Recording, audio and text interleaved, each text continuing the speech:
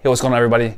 In the last video, I shared with you how to make a simple sign using a single V-Carve toolpath. We're going to keep it simple in this video, but the same principles can be applied for larger, more complicated carves. So let's go ahead and jump into Carbide Create and let me show you how to do that. All right guys, so in this particular example, I've already created the hello, kept it from last time. And what I've created here are some vectors using the create vector, and I used the rectangle ones.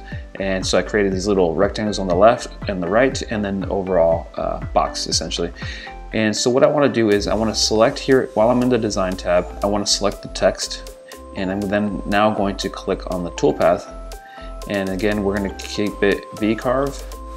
And I'm going to go pretty fast here because I've already showed you this, but if you need to rewatch it, that's the great thing about YouTube. You can pause and go back. So I'll set up my V-Carve. I'm going to do stock bottom. I won't name it, it's just a V-Carve. All right, perfect. So now that's set up. All right, so now that the V-Carve is set up, I'm going to go back to my design tab. And this time I'm going to select these rectangles on the side. All I'm doing is holding Shift and clicking on the vectors. I'll go back to the toolpath option. In this case, I want to pocket. I want to keep my 102 1/8 end mill, but I'm going to edit the plunge rate and the feed rate. So I'm going to go 90/80. Click OK.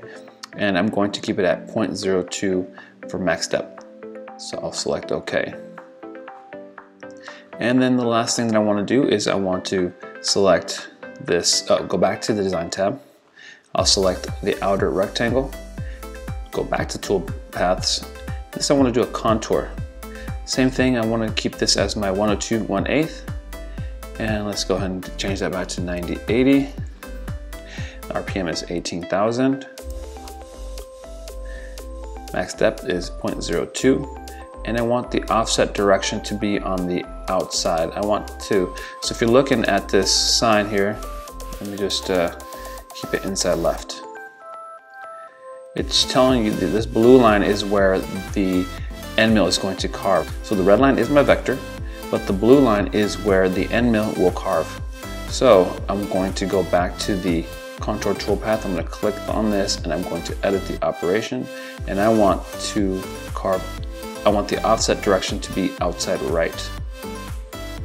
So now the end mill will carve on the outside.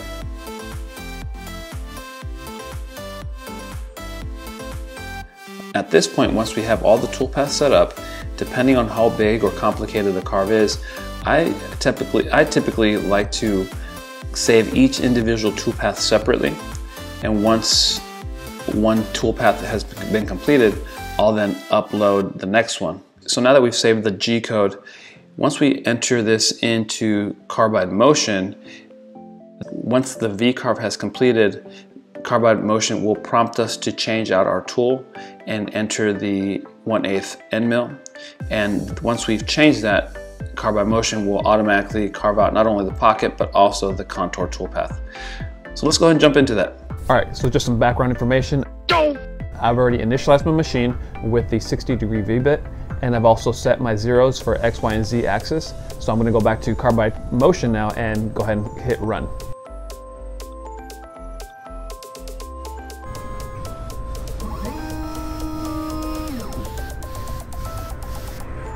It's asking me to start with the 60-degree V-bit, so let's do that. It's already initialized to that, and we'll go.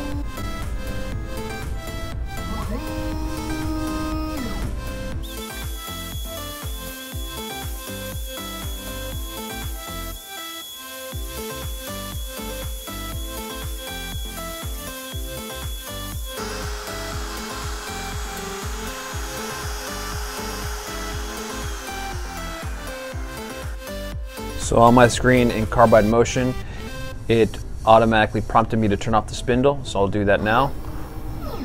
And it's going to prompt me now to insert my 1/8 end mill. So let's go ahead and do that.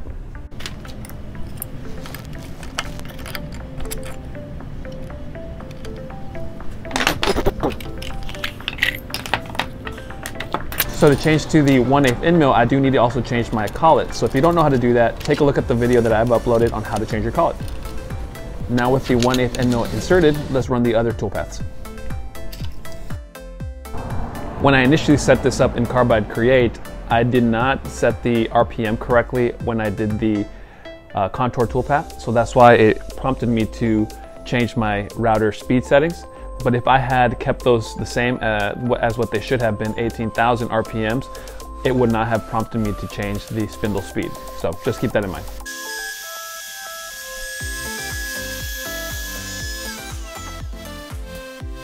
This could be as far as you want to take this sign, but what if you want to cut the sign out as a shape, as a circle or square or any shape for that matter? To achieve that in Carbide Create, you're going to want to create a contour toolpath. So if you want to see how that's set up, go ahead and click on the screen right now and I'll show you how to do that. I'll see you on the next video.